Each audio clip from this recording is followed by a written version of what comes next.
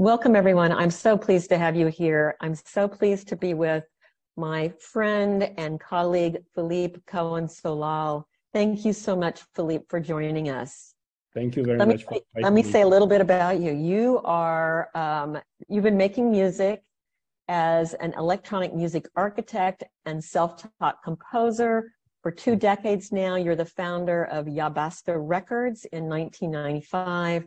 Your aim is to give free rein to your passion and vision through music that's a mixture of genres. I find that really interesting. And you discovered Henry Darger several years ago and became so inspired. So we're going to chat with you a little bit now about that journey that you took with Henry Darger. Philippe, how did you become inspired to create an entire musical composition about Henry Darger? I had a band called Gotan Project, and we were touring all over the world, but including America, East Coast and West Coast. And just before coming to US, before going on tour, I had a dinner with a friend, and his father was a good friend of Kyoko Lerner. And so I didn't know who was Kyoko Lerner. The only information I had about her was she was a tango fan. So this friend told me to invite her to my show in Chicago. And so I sent her an email and to invite her to my show, and it was it. And after I was in New York to do a concert with Gotan Project, and I had a day off. And during this day off, I went to the Folk Art Museum in New York, the Folk Art Museum, and I discovered one of the first pieces that I saw was Henry Darger's work. And I was completely blown away by it. You know, I was like, what is that? I was completely like in love, you know, like fell in love with it directly. And I was watching who was the artist, and I saw the name on the cartel, the name of Henry Darger, and under was written courtesy of Kyoko Lerner. And I had the day after I was in Chicago to my show, and Kyoko invited me to have a tea before the show at her place, which was at Webster Avenue, which was the street where at the time she was living, and also where Henry Darger has his room. So we talked about tango for a few minutes, and of course I directly asked her about Henry Darger. Who was Henry Darger, that I saw the day before at the work at Folk Art. And she started to tell me the story of her tenant. And so it was completely fascinating. And she brought me to her basement where she showed me a lot of work. At the time, it was still there. And it was like first experience. And after 3 years later, in 2006, there was a very good exhibition in Paris at La Maison Rouge, and it was the first real good exhibition about Henry Darger in Paris, or in France even. And Kyoko came to Paris for this occasion, and we met again. And I remember that I spent a lot of time in this exhibition, watching, reading, because of course, with Henry Darger, it's visual, but it's not only visual. There is a lot of words written, even though I didn't know at the time that he wrote so many books or so many pages. But I remember that when I went out from the exhibition and I met Kyoko at the outside, and I told her, you know what, it's amazing because there is everything. There is the visual, the writing. The only thing is missing is the sound, the music, the sound, and we started, and I told her that I thought it was very inspiring, and I was kind of inspired to do something with my specialty, which is doing music mostly. I was inspired to do some work around that, inspired by that, and Kyoko, after we talked more about that, and she told me that Henry wrote some lyrics, which is not exactly poetry, so because it was really like structured as lyrics, like verse, chorus. And thanks to her, and thanks to Mike Bonesteel, who researched more lyrics from Henry Darger, they sent me a lot of a collection of different lyrics, which were coming from the realms of the unreal, from the huge book. And it started to be really the beginning for me of the process of doing something with music. At the time, I didn't know exactly what to do. I remember that I said to Kyoko, I can imagine like children music for grown-ups or adult music for children, something around that. Because of course, it's like this contrast between the children world and the adult world. So it was mostly the main inspiration. And in 2015, so before, even in 2008, I came back to Chicago, and I spent like almost a week at Kyoko's place. She invited me to be immersed mostly in Henry's work, and I spent like a week at her place. And at the time, I didn't know what I was doing there. I was thinking, it's amazing to be surrounded by so much amazing work, such a treasure, but I didn't know how to translate it musically. And but it was, now I realized that this time was very important to go deeper in Henry's world. And I remember at the time also she recommended me to go to Intuit to see the room, and so I went there, and of course it was for me interesting also to see for real, everything, which is in the room, which is the furnitures, what you call for the painting, all the things, all the tools that he used. So that's, and in 2015, there was an exhibition in Paris, very important retrospective at Musée d'Art Moderne that you can see behind me, the poster for the exhibition. And I remember that Kyoko, because I told for so many years about doing music and about this project, and I remember that I wrote only one song, which was not even based on Henry's lyrics, and the song was called "Become What You Are," which is about telling the story of Henry Darger mostly. It was not what became before the album Outsider, but anyway. But Kyoko told me, but there is this exhibition in a few months in Paris. Now you should release something. You should show your music. And at the time, I had only one song. So I was a bit in a panic, and I thought, okay, I have to do something. And I did. I called my friend Mike Lindsay, which is a fantastic musician, and many years before, I told him about the story about Henry Darger and this idea of doing a project around that. I remember even I shared this passion with a lot of different musicians that are friends, like or people I knew or met, like the Kurt from Lamb Shop, different people, that thought maybe, because at the time I thought it would be interesting to do like a collective project. I don't know, when people are inspired by Henry Darger. At the time, just because of the pressure of this exhibition, I say, okay, let's write some music, and I did it with Mike. So we create 5 songs, and we just released like an EP, like on vinyl, very special limited edition for the Musée d'Art Moderne de Paris, the Modern Art Museum in Paris, and after it was so,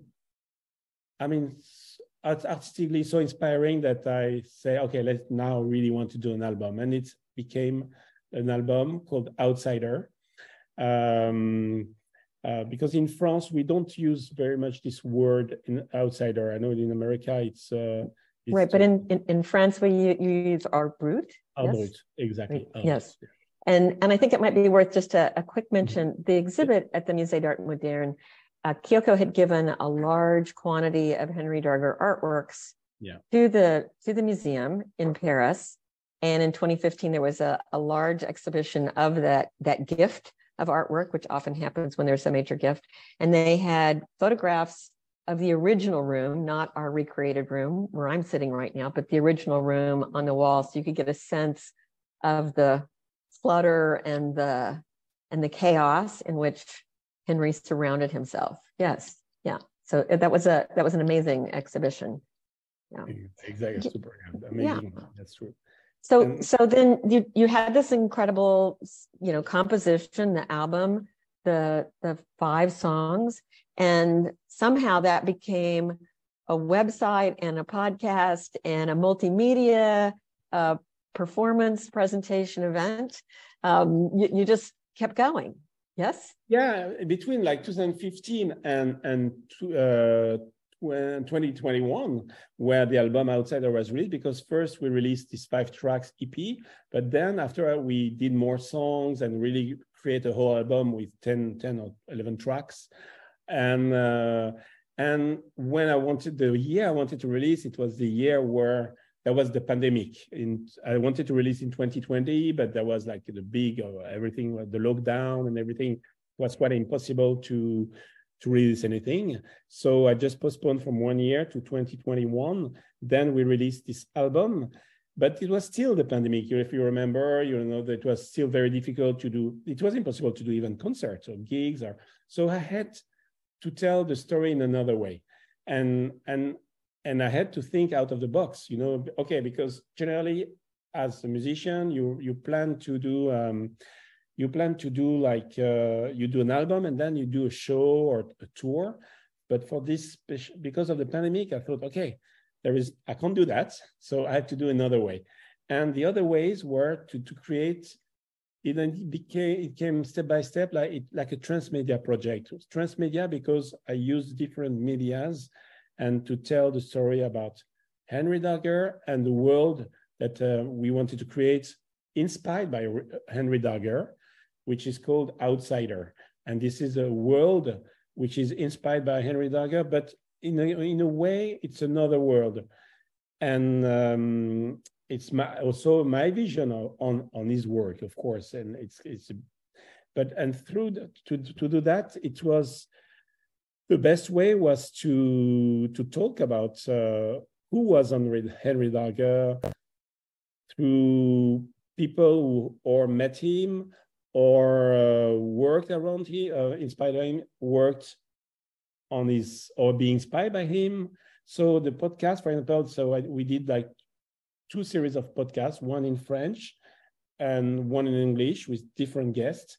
And for the English version, there was few guests. I had a very interesting conversation with people from artists like Grayson Perry, which is a Turner Prize artist, a fantastic artist from England, was completely also blown away by Henry Darger's art when he was 20, when he discovered that, and it completely changed his life and his art.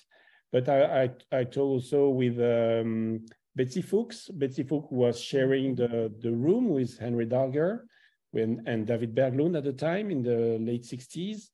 But also like biographer, people, specialists about Henry Darger, like Mike Bonesteel, Jimmy Leach, Mark Stokes, who made this documentary, very good documentary about Henry Darger. But also you, Debra, you were also the guest of one of my podcasts, and Keo Kohlerner. So it was a really interesting, for me, it was extremely interesting to talk with all those people who also are inspired in their life by Henry Darger. And it became also, I wanted to create also like another kind of visual world, which was not like an animation of the character from Darger, but more like inspired by that. So we did a bunch of videos. We became also a short film, and this has been presented a bit later as performance with an actor in France, a very cult actor called Denis Lavant. And we did some performances at the Musée d'Art Moderne de Paris and different things. And as you showed the website also is, there is like a lot of different parts, assets where you can go through and learn more about Henry Darger, or learn more about Art Brut or Outsider Art, or you can go also through through the podcast. You can listen to the album. You can also go to like a map, called like kind of Darger map, where you can see Darger around the world, and you can go. You can watch the videos, of course, and on the that's as you say, music, visual arts, and storytelling. Because Henry fantastic. Fantastic storyteller. So the idea was to tell the story about this storyteller. So one of the things that's happening here at Intuit in Chicago, Philippe, as you know, we're going to be completely renovating the museum. We're closing in September. We're going to close everything down and completely renovate the space. We're going to triple our size, expand into the lower level and the second floor. And we're going to completely reimagine the Henry Darger room and experience. That's why the room looks fairly empty right now, because the objects that belong to Henry are wrapped and looking at conservation of those objects. But one of the reasons we're doing this series is to think about how this room has impacted artists really around the world. And I love hearing from you how strong Henry's impact was on you. But you were also impacted by seeing Henry's actual belongings and the physical recreation here. We want to capture the power of that when we reopen the new space. Yeah, because I think what's really fascinating with Henry Darger, it's of course his work is completely incredible and so different from anything else. Because when you look from far, it looks it's colorful, looks a bit naive sometimes. But when you go deeper and when you start to watch better, there is some scene where kind of pretty violent. There is also all the things about the genitalias of the girls, with all the questions that it can bring. Why these little girls have penises? So it's a lot of questions, and it's amazing about when art also don't bring answers, but also a lot of questions. And for example, you can see on this on the website that you can go through you can go to the world of around Henry Darger. You can go to the museum showing Darger's work, or like the Intuit or his room and different documents. But also you can go through through all the different things like the podcast. It's in a way you're going into the world of Henry Darger's world, or the world of Henry Darger, but also the outsider world, So to answer to your question, I think it's extremely inspiring for artists, because Henry was inspired by a lot of things from that he was surrounded by. He was collecting, magazine, books, a lot of different things, and he was creating, in a way, as a musician, I can see as sampling. He was sampling, like a musician is sampling some old records, some vintage records, to create a new kind of music, like hip hop was based on that, or I do that all the time. I sample from my record collection. And Henry was sampling like images from books, magazine, papers, and he creates from that as a self-taught artist. And I feel very close, connected to that, because I'm also a self-taught artist, a self-taught musician, sorry. And in a way, it shows that you can do everything from scratch, or not from scratch, but from anything that was surrounding you. And also for me, it's inspiring, particularly in this world we are now, where everything is so connected with the world. We are so connected through the social medias and students, that Henry Darger was the opposite of that. He creates like a huge amount of work of art without showing to anyone, which means that in this world where we wanted to be liked on Instagram, liked on Facebook, you know, and we show everything that we do, even what we are eating, you know. Henry didn't show to anyone because, and it's really the question and it's the main thing mostly for the outsider artists. It's that they create for by necessity, and it's right. very strong, you know, very powerful when you just create art for art and for nothing else, not to be loved, liked, or appreciated by your. So, of course, it's extremely inspiring for anyone. Philippe, we have some questions from our audience, and I want to ask some of those, and then I have a couple more questions of my own if there's time. This is from Lisa Runquist, who I think you've also interviewed. Did Darger's color palette and visual patterns inspire your music? Absolutely, completely. That's when with Mike we were working on the music and composing and arranging and producing the music. We had a slide show, and Kyoko, she gave me like a very precious USB key where you have all the art, Darger's art on, and we were just all the time having Henry Darger's art in front of our eyes to never forget what was the inspiration. And we tried, I hope we succeeded, but we tried mostly to recreate sonically what we were watching on his work.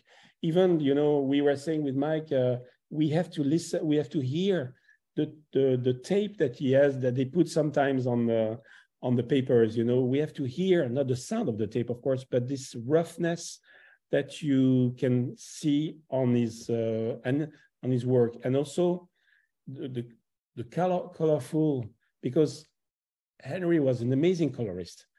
Maybe he was not a fantastic technician, you know, as a drawer, but he was a very inspired artist and very inspired colorist. And so we tried, of course, to recreate this palette of colors musically. And also we tried to do pop music in some ways. We didn't want to do something too experimental, because what he's doing is pop art. You know, it's for me, I mean, I feel that it's a kind of pop art. Because Henry, even if he didn't show his work to the people, he was inspired by the popular art, by popular, I mean, pop iconic like Shirley Temple. But Shirley Temple is an iconic pop star, you know. So we wanted to create songs which was really kind of pop songs. But inside the pop song, all the arrangement and production was pretty experimental, and we even had two amazing singers, Adam Glover, which is amazing young crooner. He really, from he sounds like it's in a way like the voice going. I don't know. For me, it's kind of a perfect fit for Henry's work. Exactly. And Hannah Peel, which is an amazing singer, but also multi-instrumentist. And I remember with Mike, sometimes we were just, it was so in tune that sometimes we detune a bit the sounds of the choir to make it sound a bit weird, you know, a bit bizarre, like the world that you can see with the blangins and yeah, a little bit off key, right? Exactly. A little. I mean, that's actually an expression in English, that something that feels off key, or exactly. Yeah, it's exactly what we wanted to create on that, and kind of nice. Something kind of baroque and flamboyant, like what we can feel from his art. That's wonderful. That's wonderful. When you gave a presentation of this amazing musical extravaganza at the Musée d'Art Moderne, where you had the French actor, what was the reaction from the audiences and from the museum people there? It must have been quite excited. Yeah, it was amazing. It was like during like a special event called La Nuit des Musées, the Night of Museum, which is a European night where all the museums are open and there is some events, performances, concerts, and we did on the same day 5 performances, like 30 minutes each. So it was quite a marathon, and so we had a lot of different people we knew very well about Henry Darger, very well, young or older people where we knew who was Henry Darger. And so is there a lot of popularity for Henry in Paris and in France? It's an interesting question because I don't have the answer, because for the people who know about art brut or outside art, they know, of course, Henry Darger. Sure. Some people in France, they don't know just the name, but when you explain what it is, or when you show them, they say, yeah, of course, yeah. Because I think you cannot pass by in front of Henry Darger's art without noticing. So that's something. I think there's a real affinity for the work, particularly in France. We get, so at Intuit, I would say about half of our visitors come already knowing about Henry, and about half discover him when they get here. Yeah. But we get a lot of French visitors. I think there's something that particularly appeals to, maybe it's because the Saint-Pierre, the museum is in Montmartre. Maybe it's because there's such a wonderful collection of Dargers at the Musée d'Art Moderne. But, well, of course, Art Brut started, if you will, in France with French artist Jean Dubuffet, who anointed this genre of art with that term.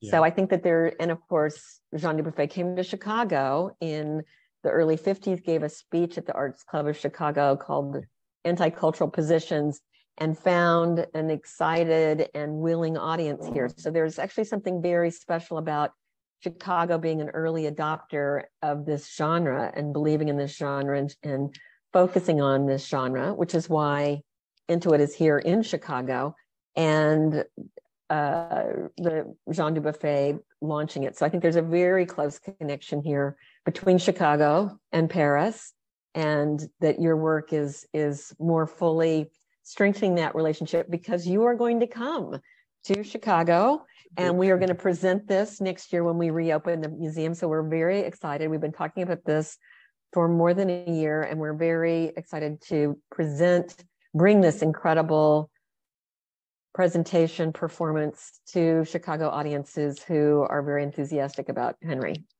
Great. Can't wait. I can't wait either. So if you're tuning in from New York or Los Angeles or Atlanta or other places, we are looking for additional venues so that we can put a tour on when you get to the United States. I have a couple more questions. Marianne was a young graduate student living in Chicago when the art was discovered first in the apartment, and she, years later in Florida, discovered a book about him called Throwaway Boy. I think those of us who are familiar with Henry are familiar with that book. And that book actually rekindled her interest in art, and she discovered Intuit, and she's wishing she was here with us. So Marianne and others, please come back next year when we reopen the room. But she mostly wishes Henry could know how much his work is lauded and revered now, because he did suffer for his genius. And then Catherine says, what would you say to Henry if you could speak to him today? Philippe, what would you say? That's a tough question, Catherine. I will talk about the weather, I think. I will first talk about the weather. I would say, you know what, in Paris, it's so hot at the moment, it's so warm. And I will talk about the weather because it was his main subject of conversation. So at first, I will start to talk about that. And after, I will, because he was not very talkative from what Kyoko was saying, after I will maybe ask him about, maybe I would love to know why he didn't want to show it to others, why he wanted to keep for himself. I would love to know that. And I would talk also about music with him, because in this room there was a lot of wax records, like a big amount of like a big collection of wax records, and even on the website you can find also on Spotify also the playlist of the music that he was listening, because thanks to Mike Bonsil, he sent me because Darger was writing everything, like mostly everything, and he was writing all the record that he was buying with a price, and I had this list, and from that I did like the playlist to know what's to understand a bit better the man behind the art, and for me as a musician, of course, it's very interesting to listen to the music that he was listening during his life, or that he was collecting. So it's very interesting to see that he was collecting jazz records, classical music, even sketch, like, I say sketch like a stand-up comedy, of course, a lot of military music, and a song from the Secession War.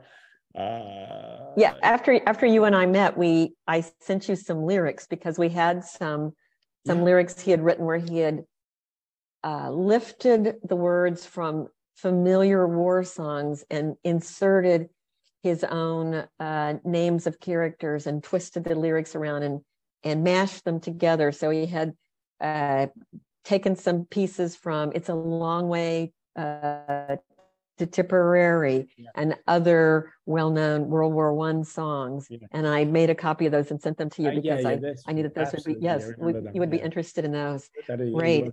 And just like with his writings, and Michael Bonesteel, when we did an exhibit in 2021, Michael helped us because he had found excerpts from familiar books, Uncle Tom's Cabin, Alice in Wonderland, others, that where Henry had lifted entire sections of the writings, almost word for word, but inserted the names of his characters and the incidents that were happening in his book. So not everything was original, and I admire that Michael was able to track down these very specific passages in Henry's work and in this popular fiction. In a way, it's what you're saying. It's exactly that, because what he was doing visually with like sampling, like let's say the image of Shirley Temple or the girl from Copperton commercials, and duplicating and creating his own characters like that.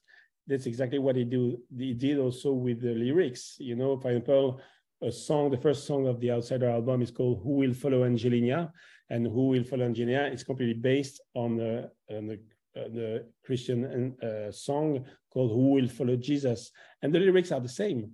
Even I was very surprised that even the song that I thought, there was a song called "Can a Boy Forget His Mother?" This one, I was so sure that it was very personal, because all the story behind is during his childhood, that he lost his mother when he was 4. So I was sure that this song was very autobiographical, but it was not. It's also taken from a Christian song, or from something that he heard at the church. So it's interesting how it was a bit of in English we say a magpie, like the bird, like stealing from different pieces. But doing something personal in the same time, because it's very personal what he was doing. And so we have a question from Martina, who's in Croatia, and she's asking why was Henry obsessed with young girls and troubled childhood images. And I'll take a stab at this one. We did a wonderful exhibition with Lisa Runquist, who is joining us today, and Lisa has done extensive research on the popular culture influences like Shirley Temple and other influences. Clearly, Henry saw himself as a protector of children, given the situation he was in with being institutionalized as a child. And we, not a shameless plug, but we have a wonderful little catalog that we produced that talks about betwixt and between, what were the influences? Why was Henry obsessed with little girls? What were the influences around that? And I think that you would enjoy reading it. It's only $5. So shoot us a note at intuit@art.org. Let's see. Did you honor the intersection between his religious convictions, his dedication to the Catholic Church, and his art in your musical compositions? Absolutely. Completely. We did that. There is even one song we're starting with some music from it's very old records that are sampled. It's a song from I don't know if it was Louisiana churches, from long time ago. Yeah, I tried to give this spiritual or Christian, Christian church music into our music. We use also some church organ. I've got like an harmonium in my studio, like from the church, and we use this kind of sounds, because I think it was difficult to avoid that, because it's so present in his work, so present in his writing that, and we know that he was going from three to 5 times a day to the church. He has a very strange relationship even with God and Jesus. Sometimes he was blaspheming, and sometimes after he was feeling so guilty that he had to go to church. In a way, he had a kind of dialogue with his own personal, intimate dialogue with God and with Jesus, and it's something which is like we can relate to art, because art is also something. It's very spiritual. I think music or art can be very spiritual. Absolutely. Henry was kind of connected in some ways. Yeah. We know from actually research shows that being creative and making art can reduce stress. It reduces reliance on drugs, and it increases empathy.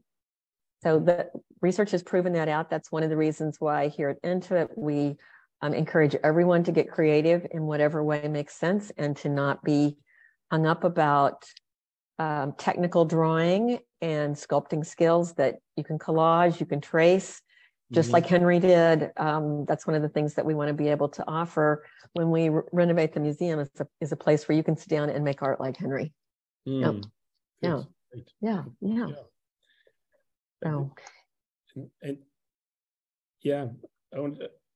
Go ahead, Philippe. Yeah. And I want to say also, because just before you were asking about how Henry Darger can be inspiring, but it inspired a lot of people, a lot of different musicians also. David Byrne, Sufjan Stevens wrote a song which is completely inspired by Henry Darger. There is a French band called Indochine who made a song called Henry Darger. There is also Devon Rebenhart, very inspired by Henry Darger, without naming, of course, artists like Chapman Brothers.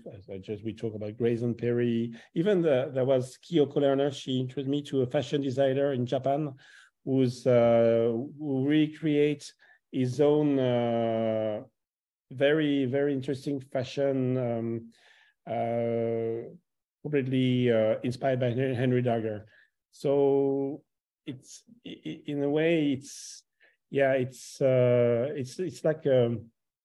like a chain, or like I don't know how you say in English, but to pass the witness. When you run, you give to someone else, and after you don't, you run. Yes, you pass the baton, or yes, exactly. Yeah. Or even in some cases, we talk about paying it forward, right? Yeah. When we do something and nice for someone else. Yeah. And absolutely. We have to really also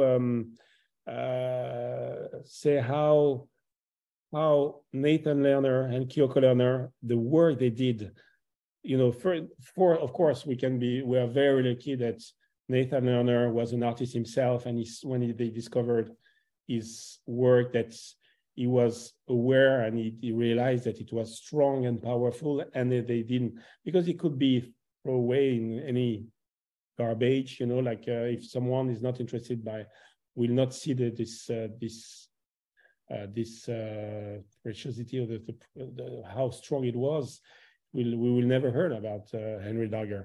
So what's the discovery of Nathan and all the work that they did all those years to make this, that Henry Darger now is recognized so not only outside artist. I talked with the head of the Musée d'Art Moderne. For him, it's like Van Gogh, you know. It's like is one of the most important artists, the main artist of the 20th century.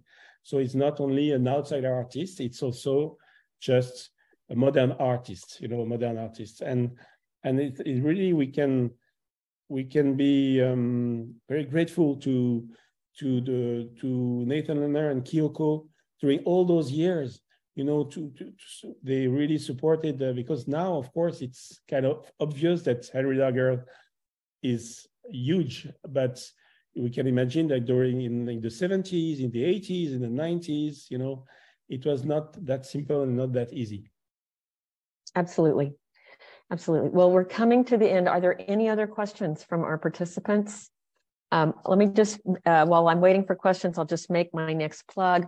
Next month, we're going to be talking with Lisa Stone, who was the original co-curator of Intuit's Darger Room, and teacher Sydney Walters, who's a teaching artist who has used her experiences with Henry's artwork and her experience of viewing the room in her classroom and in her own artistic practice. So she's a visual artist who's going to talk about the influences that Henry and Intuit have had on her work. So I'm excited for that. That will be, that'll be the first Friday in July, and that is July 7th. Okay, so we'll be back here on July 7th. Philippe, thank you so much for your time. It was really wonderful to be with you. So exciting. I'm seeing some merci is coming up. Merci. Much appreciation to all. Yes, it's wonderful what you've accomplished, and we're looking forward to in the future revealing more about the work and the artistic practice of Henry Darger. So thank you all for joining me.